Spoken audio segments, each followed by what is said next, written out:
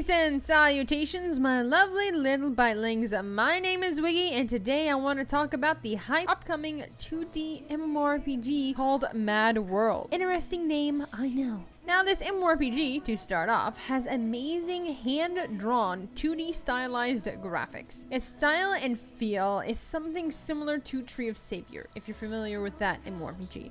But instead of little cute anime characters, it's got big-headed cartoon-ish characters. There is a difference between the two.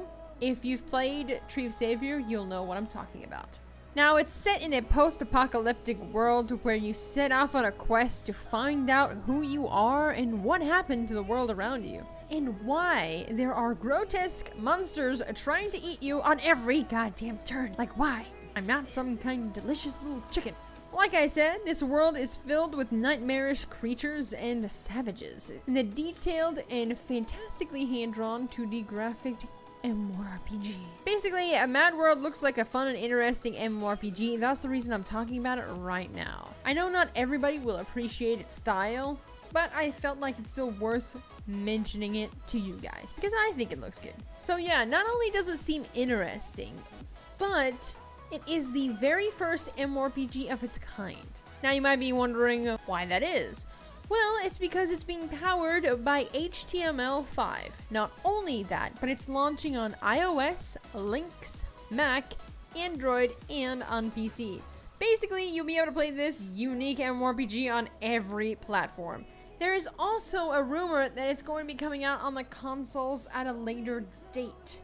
Granted, it is a rumor, but it is definitely possible. So for those of you unaware, because it is being built using HTML5, it is in essence a browser MMORPG, meaning you will not have to download this game. You can simply click play and you will begin playing the game. There is no installations or downloads necessary. Back on to Mad World's features. It's got tab target combat with telegraphed skills, a weapon-based skill system where skills are determined by said weapon type.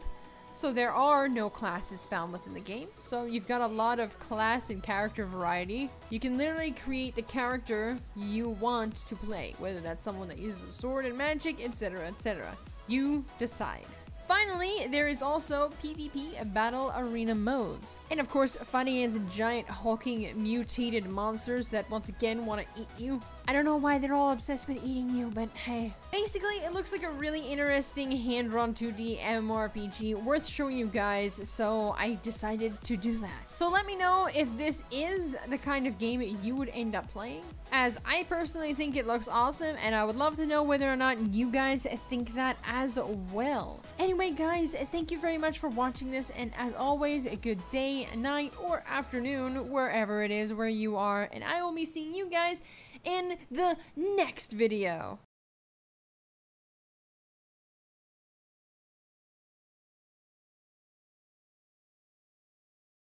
Hope you find what you've been looking